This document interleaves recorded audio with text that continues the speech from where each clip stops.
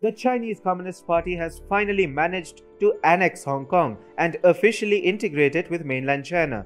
The new national security law effectively abolishes the famed one country, two systems principle, which was established in 1997 when the UK handed over Hong Kong to China. As the CCP officials enforce their will, Hong Kongers are scrambling to escape the city, as wherever the CCP establishes its rule, unfathomable atrocities and censorship follow. Hong Kong is on its way to becoming a ghost town from a hustling financial capital, all thanks to its chief executive, Carrie Lam, who couldn't have cared less for Hong Kong and its people. This time around, Hong Kong, backstabbed by its own leader Carrie Lam, isn't erupting again. It has now accepted its sad fate, and those who can afford are scrambling to leave the city and settle elsewhere, as no one wants to be under the direct rule of tyrant Xi Jinping and his Communist Party. After the introduction of the controversial national security legislation, the CCP has pulled the plug on Hong Kong's freedoms. Through this legislation, Beijing plans to stop mass protests by banning acts of treason, secession and subversion, which would effectively signal the death knell of the one country, two systems principle which China had promised to the UK when it took over the reins of Hong Kong in 1997 and pledged to keep the city semi-autonomous until 2047 at least. Being the leader of Hong Kong, one would expect Carrie Lam to stand up for her citizens. However, she has proven to be a loyal puppet of the CCP who facilitated this attack on Hong Kong's freedoms. Carrie Lam has pledged to fully cooperate with Beijing over the national security law, as Lam in a statement said that the local government would, quote, complete the legislation as soon as possible to discharge its responsibility, unquote. It must be noted that the people of Hong Kong don't elect its chief executive. The chief executive is elected by a Beijing-backed 400-member panel, who then acts as a loyal lapdog of the CCP. Last year, Carrie Lam reached the nadir of her career as the Hong Kong pro-democracy protests exposed her failings.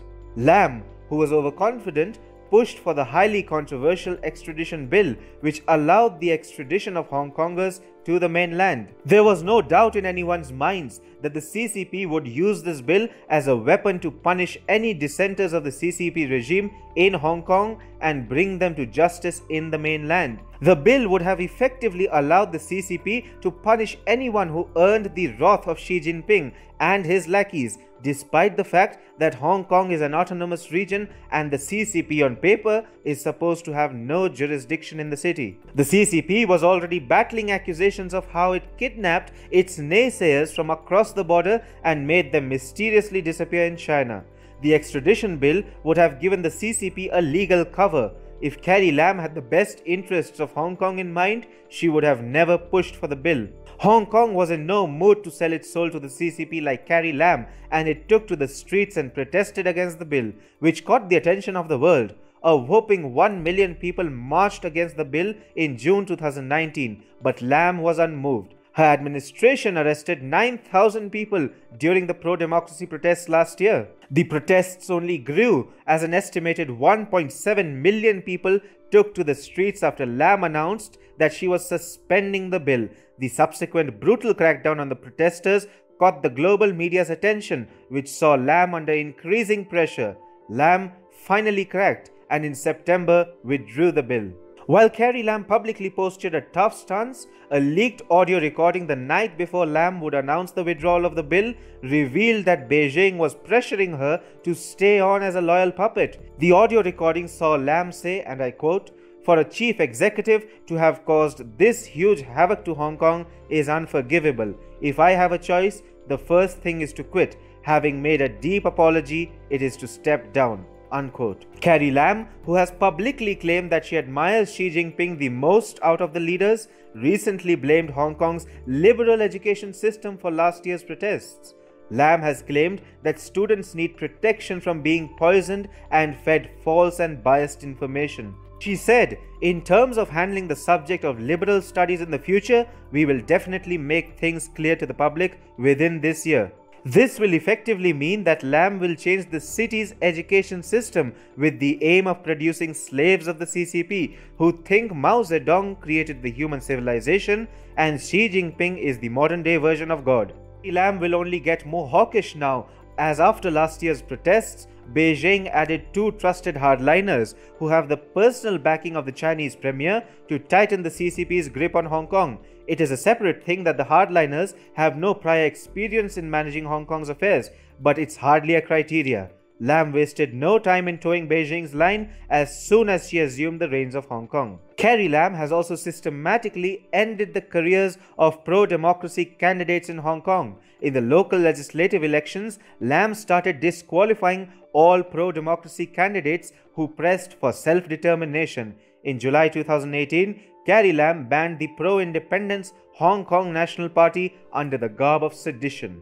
After last year's pro-democracy protests, the local elections in November 2019 delivered a huge blow to Lam and her party. Lam's pro-Beijing party suffered the largest electoral defeat in Hong Kong's history as the pro-democrats gained more than 240 seats, which is over 80% of the available seats, and now controls 17 of the 18 district councils. Earlier in April, Lam, seemingly enraged after her defeat, and decided to arrest Martin Lee, who is known as Godfather of Democracy. Media tycoon Jimmy Lai and veteran lawyer Margaret were also arrested by the Lam administration. The self-confessed devout of Xi Jinping is now labeling those who dare to oppose the law as enemies of the people. While she loves to label the detractors of CCP, Lam is well aware of the threats posed by the Communist Party. Acting as a true coward, her husband and two sons continue to enjoy British citizenship and continue to live outside the city. If Lam is so sure of Hong Kong's progress under the CCP, why doesn't her family give up British citizenship and reside in Hong Kong? The people of Hong Kong are dejected and have pretty much given up as they have no hopes from Carrie Lam. Even before the pandemic, the once economically prosperous region of Hong Kong had entered into a state of recession. Without firing a single bullet, Carrie Lam killed an entire city that is now likely to be flooded with a CCP loyalist population. Lam has managed to completely change the demographics of the city and is striving to continue on the same path.